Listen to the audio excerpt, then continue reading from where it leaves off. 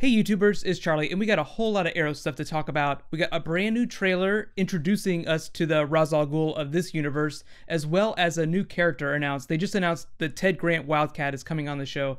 This video is mostly just going to be about the trailer, so I'm going to do a separate video for Wildcat later this week. Don't worry, I'm also doing the Batman vs Superman trailer this week too. But hello new people, if you're just finding me for the first time or you found me during all the Comic-Con stuff, I do Arrow and Flash videos every week. Be sure to subscribe to get everything. I'll also be announcing my giveaway winner at the end of this video.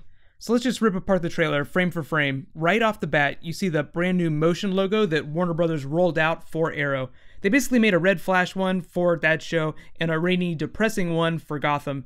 It's like they uploaded custom banners for all the new DC TV shows. I didn't see a Constantine one, but they might just not have revealed that yet, or it might be a weird NBC network thing. The opening voiceover, wherever Oliver's looking out over the city, is a line that Huntress had during Season 2. I actually almost thought it was Thea, which would actually be pretty cool, but really this first half of the trailer is just a recap of Season 2. So everything is taken from those episodes. That line, "Once you let the darkness in," is from that Birds of Prey episode, whenever they put Huntress in jail. We see a bunch of WTF action scenes and the progression of Deathstroke's plan to crush Oliver into darkness by killing Moira and everyone else and everything he loves. This is the first promo this season, so essentially they have to just teach all the new people who are finding Arrow for the first time what happened. If you did watch Season 2, then you know Oliver was galvanized into a hero, so whenever Season 3 starts off, he's like full-on hero persona. And here's where we all cheered, because this is where the new footage is. The opening line is from a new character, Masao Yamashiro. He's played by Carl Yoon. He's going to be Oliver's Diggle in the Hong Kong flashbacks, like the Diggle before there was a Diggle. His wife is Katana. It's possible that in the flashbacks she won't be calling herself Katana, because in the comics, she didn't take that name until her husband was murdered. We'll just have to wait and see how closely Arrow's going to stick to the comics for some of those characters. What he's talking about when he says a man can't live by two names is obviously the superhero persona and the real-life alter ego persona. In the flashbacks, Oliver still has not become the Arrow. Like, he's not the vigilante even. Is he Oliver Queen billionaire, or is he going to try and be a force for good? The context in the show with which this line was said is a little bit weird, because in the Hong Kong flashbacks, Masao and Katana are Oliver's handlers. They work for Waller and Argus. Oliver's kind of forced to work for Waller, but we'll see that in a little bit later in the trailer. Together, the three of them are just going to try and make the best of a bad situation and learn how to serve justice while still being under the thumb of Argus. It's Oliver learning to be the better man, despite Amanda Waller trying to turn him into a killer. So then we see Oliver back at Queen Industries, which is kind of weird because most of last season was spent outside of the boardroom.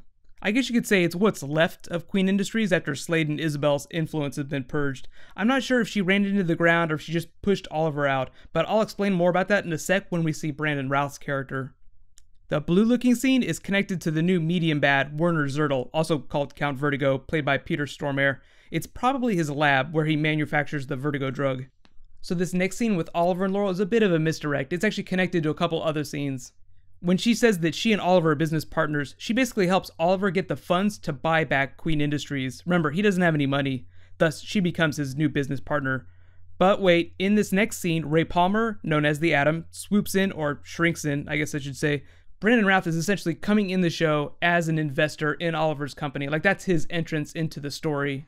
That makes him Oliver's new boss, so cue the funny music. It's going to be really awkward at first.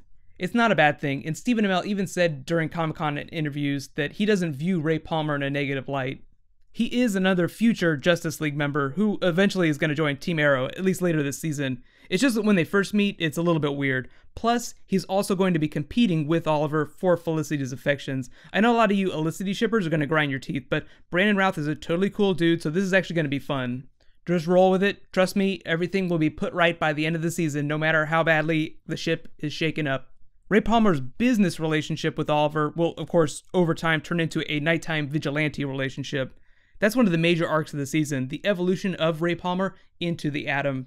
So here's where we get into what I'm going to think of as like a modified Connor Hawke storyline that they're basically giving to Diggle. It's Oliver explaining to Diggle that because he's got mini Diggle, he can't keep putting himself in danger.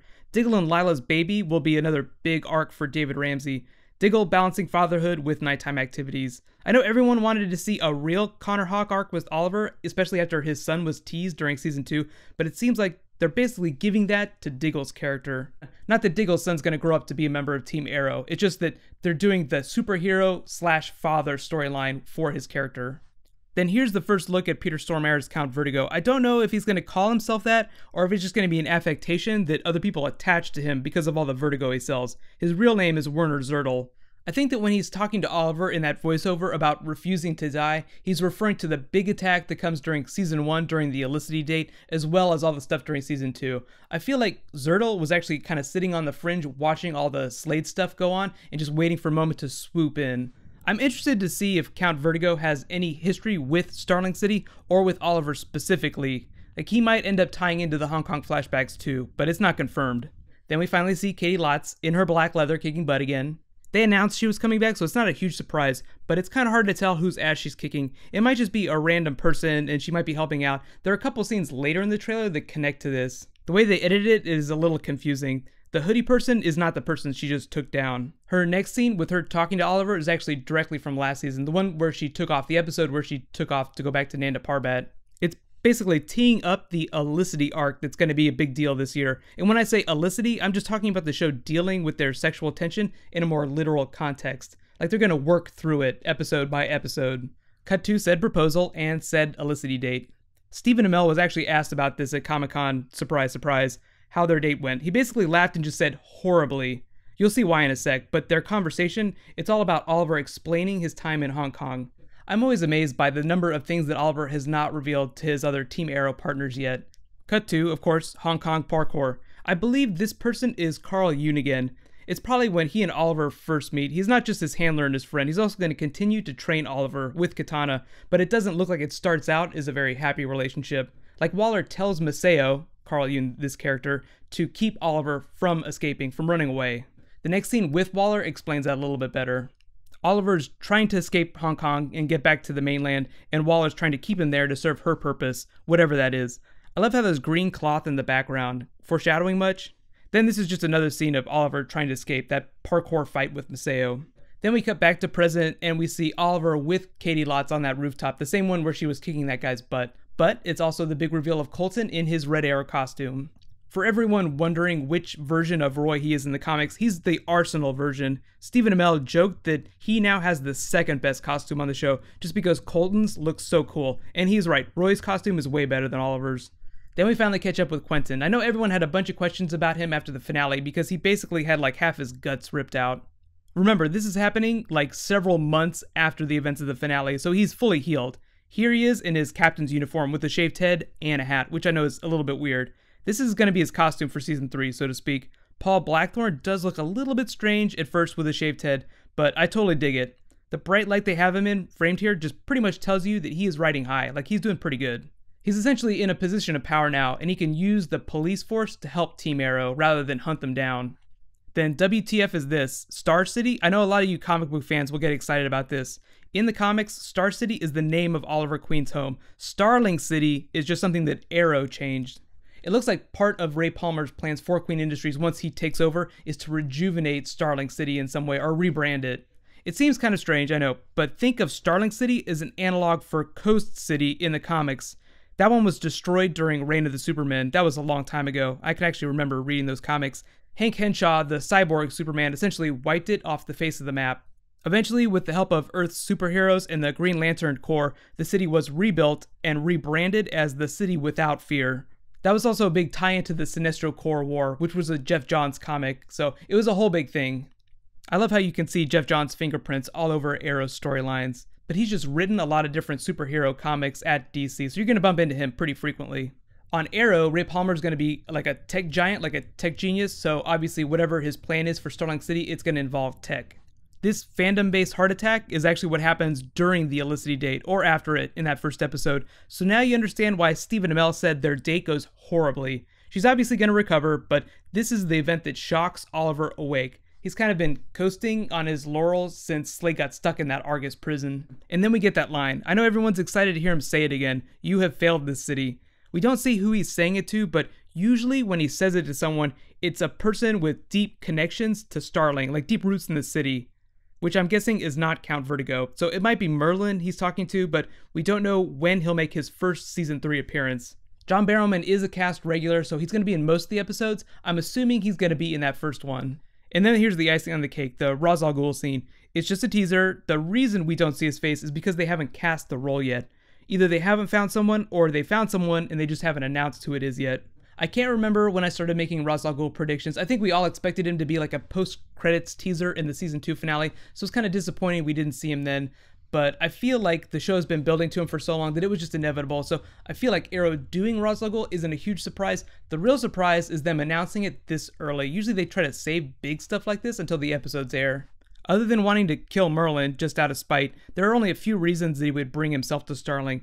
I'm going to say it probably has something to do with Waller's actions in the Hong Kong flashbacks and Count Vertigo in the present.